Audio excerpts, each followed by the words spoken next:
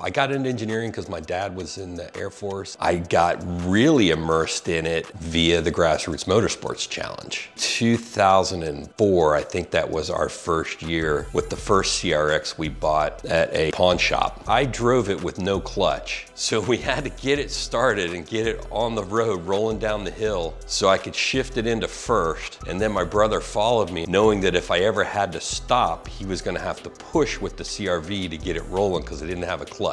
And we drove it, I think it was like an hour and a half. We proceeded to do the first Hong Norr Racing, which was the name of our outfit. The first CRX car we took to the challenge, which was called the A-Holes, was themed like the A-Team, but for us, the A-Holes seemed fitting. Several years later, we would actually go on to win the Grassroots Motorsports Challenge with a CRX, a different CRX, but still yellow, with a D16 from an Integra and turbocharged. Really awesome on the autocross.